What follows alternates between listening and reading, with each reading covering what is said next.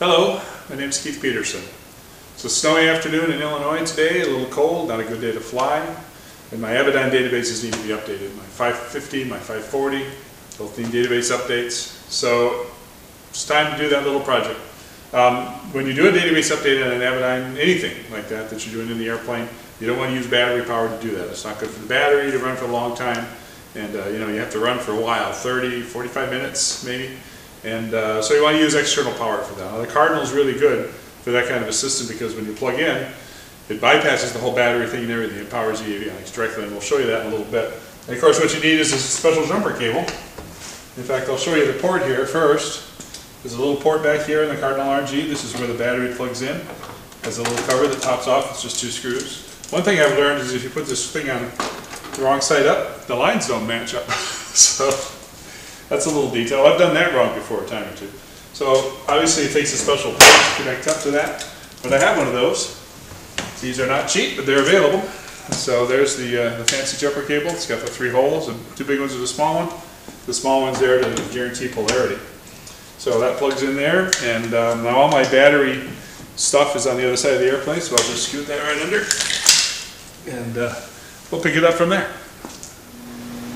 So here's the rest of the equipment that I use for doing this. It's an old lawn tractor. It's got a 12-volt battery in it, just kind of a farmer thing where they get 20 bucks for those, 25 maybe. You can just have one on a piece of wood, that works as well. We've got a battery charger here, and I'll start by just putting the battery charger onto the battery.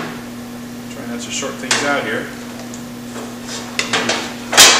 That would be more exciting of a YouTube video than I ever wanted to build. That one on there pretty wide.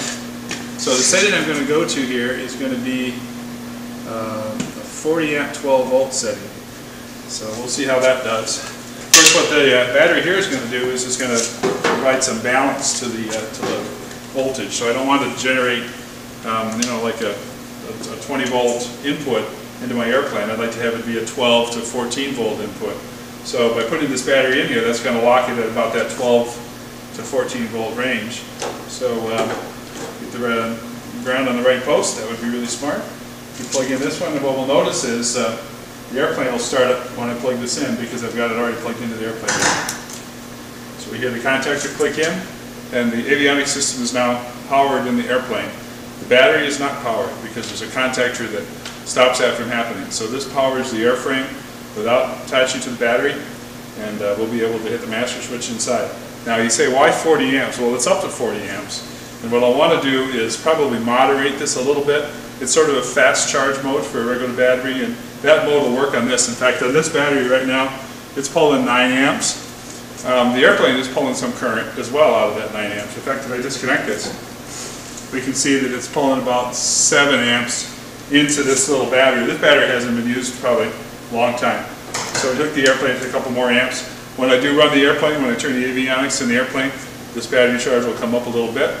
I'll be able to see the current flow on the instrumentation in the airplane. I'll be able to watch the voltages on the instrumentation of the airplane. But basically I'll have a smooth battery power going into the airplane. If you just hook the battery charger up to the airplane, the voltage is going to vary a lot more, and the waveform is going to be a lot worse. So it'll hum, for example, because this is not a very well rectified power supply. It's not smooth at all. It's just like half wave or maybe full wave rectified. So it's a very sinusoidal voltage. Even though it's DC, it only passes one direction. It's very sinusoidal in its voltage levels. So the battery will damp that out, make it a lot flatter. A lot of times if you just hook a battery charger directly up to the airplane this way, it'll hum.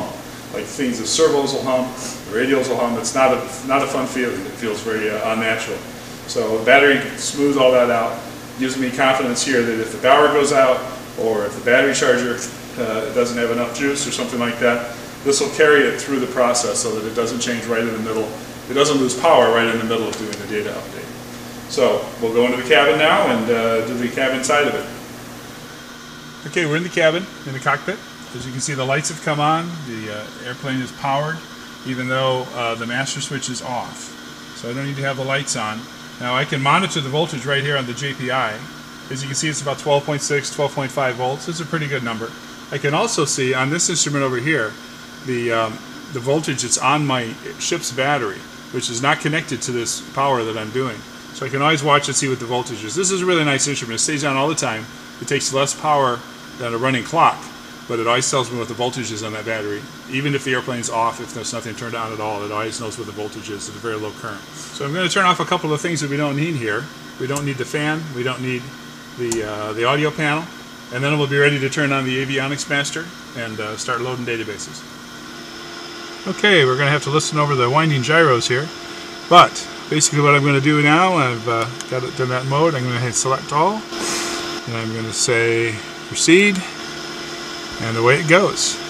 So it's going to upload charts, nav data, obstacles, and it'll do that for an extended period of time. As you see, the little airplane flies along the bottom of the screen, and that's the process. You'll see the percentages grow as we go along there. So no reason to watch it, and then we'll disconnect everything and we'll be done.